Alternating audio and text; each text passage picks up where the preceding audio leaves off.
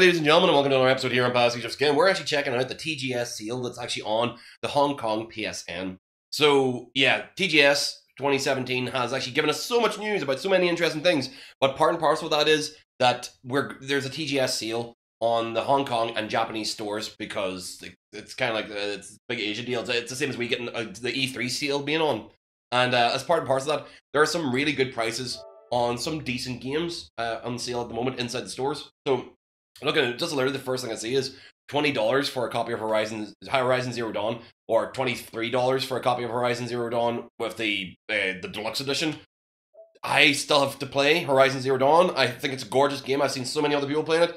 At this price, I am literally going, like, I'm figuring out how much can I afford to convert over to be able to buy a Hong Kong card for this for the gift store or for the actual PSN network. I'll buy the equivalency to like a $50 gift card and see what can I do, what can I get for that $50. So essentially, if you're going to do this, if you're going to work this process with me, keep a mental tab, and I'm probably going to try and work out $50 worth of stuff in a single purchase.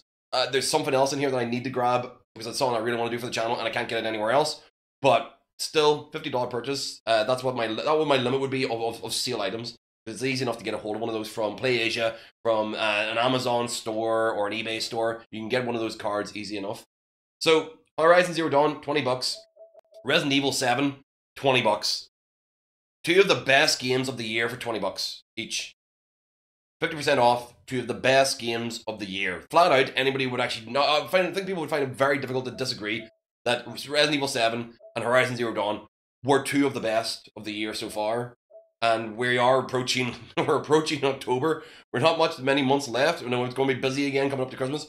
But if you missed out on these in the past and you haven't played through them yet, maybe this is actually the time to do so.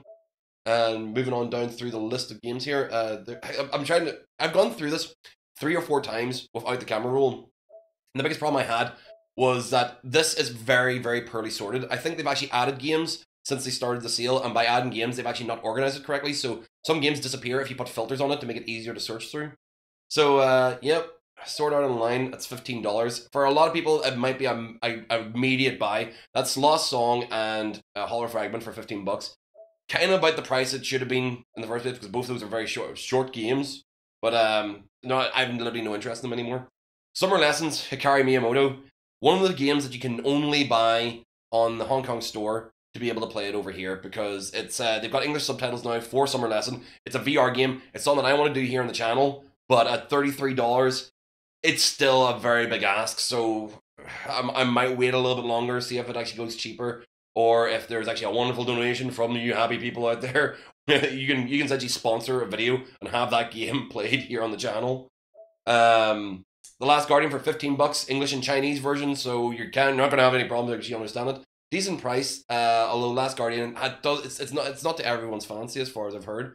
Last of Us for $9, well, $9.95. Last of Us Remastered comes. It's one of the best games of its previous generation. It was a great game in the remaster on this generation, and we're going to be looking forward to hearing more about The Last of Us 2 whenever we get around to PSX experience, the PlayStation experience in December. We've got one big event for it now. Yes, are you a potato? Welcome to Potato Guy. The Gravity Rush, $4.60. If you haven't already played Gravity Rush, this is an amazingly good price for it. The first Gravity Rush felt a little bit fetch questy, but together you can be buying Gravity Rush and Gravity Rush 2 for less than $20. That's actually, like, the fact that they didn't bundle these together is a bit silly. They should have just bundled them together. Gravity Rush and Gravity Rush 2 together on console. Great experience, great fun. If you want to see some of the stuff that we've done on it before, you can actually check out the demo and the animated series Overture short film that we actually did a riff track and commentary of a while back. It's all here on the channel. Let's see, what else was there of interest in here? Of course, Lego Star Wars is actually at a decent price for if you've got a couple of kids that actually like Star Wars, Lego Star Wars is going to keep them entertained. $10 for the standard Titanfall 2 storyline. I've heard the campaign's fantastic. I actually played the demo and I fucking loved it. I really enjoyed the demo. So for $10, that would actually rank highly on my list for my $50 of purchase. Mirror's Edge Catalyst for $3.60. $3 for Mirror's Edge Catalyst. I know there's a lot of problems with that game, and a lot of people find it fairly repetitive and grindy to finish off, but that is a good price. Yeah, XCOM is good, but at that price, can't. Especially whenever they were giving away this game as part of the Humble Bundle for less than that. I've seen XCOM go better, and the digital deluxe maybe a great deal, $25, but I can't even recommend it. I'm sorry, Hesse, but I skipped it because I don't think it's a good price. I don't think at that price it's worthwhile. You will get it for cheaper and fairly soon. There was actually that new addition to XCOM 2, and I don't think it's included in the digital deluxe. It'll actually be there'll be another bundle with it soon enough. Mirror's Edge Catalyst. Yes, where was I? Knights of Azure. No, I wasn't going to recommend that. I'm never going to recommend Evolve either. Plants vs Zombies Garden Warfare 2. Jim Sterling from the Jimquisition was a big fan of this game.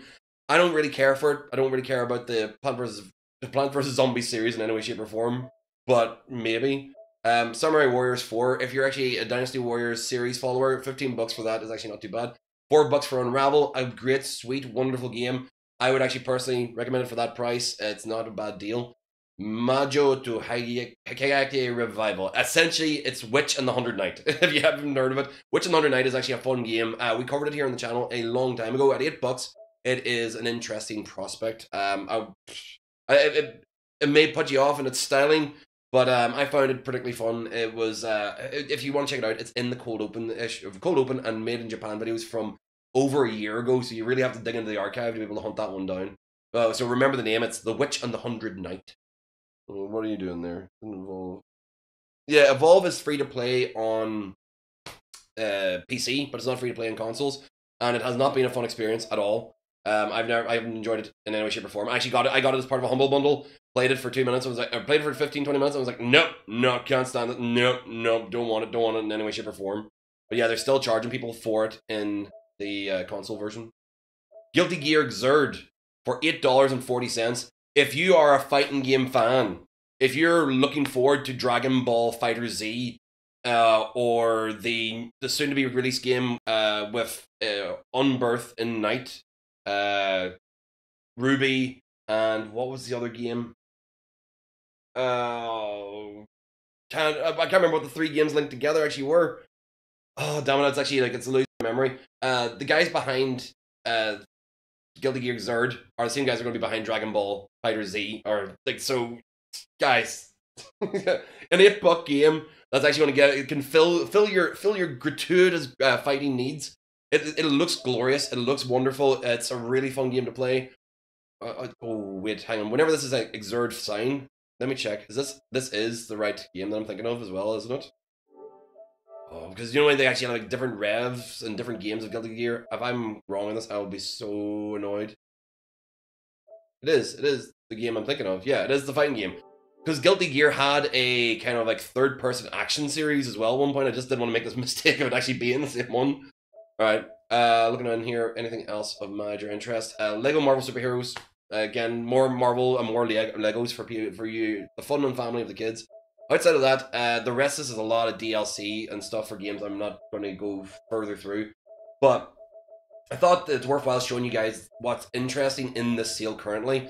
If you don't, or if you've already made a Hong Kong account from watching my videos previously on the channel and actually found it interesting enough to actually kind of dig into the Hong Kong store on a regular basis, then you should come back, check this out, grab us a couple of cheap titles.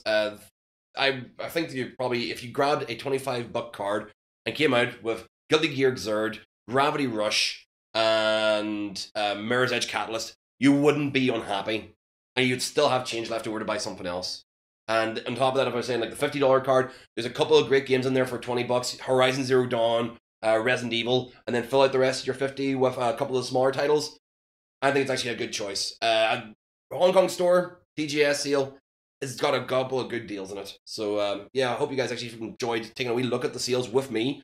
And if I've given you any advice and you actually have any recommendation or you have any complaints about the choices of games I made, then make sure to comment underneath and tell me what you think, because this is my opinion. This is my opinion on what good games were actually on the sale. You might have seen something that you really liked in there, as Hesse did, chatting about XCOM. Then yeah, you do have a reasonable point, Hesse. I completely understand when you say XCOM's a great game, but I could at that price at $25, just for the digital deluxe of the original XCOM 2, I couldn't say so. Especially whenever I got mine in the Humble Bundle, along with a dozen other games for $18. Like that's not a great deal. Even though I only got the standard version of XCOM 2 as well. So yeah, guys, if you enjoyed it, like I said, comment beneath. If you actually didn't enjoy it, comment beneath. And if you really enjoy the channel and enjoy seeing this kind of content on the channel, make sure to hit the subscribe, or the follow, or the bell, or whatever it is that actually comes to the particular source that you found this on. All that remains to say is, if you're watching this on YouTube, there's a button up there I'd really appreciate you pressing. There is a recent playlist of other stuff I've done here in the channel. Right in the far side will be the most recent video on the channel. And right here will be a video just for you based on the user analytics and the things they do on YouTube to actually track and check you at all times. Then they'll actually have picked a video for you right here based on your cookies and all that kind of crap. And I hope you enjoy it. I made it, so I enjoyed it. So thank you very much for watching. And I will see all you dudes in the next video. Bye.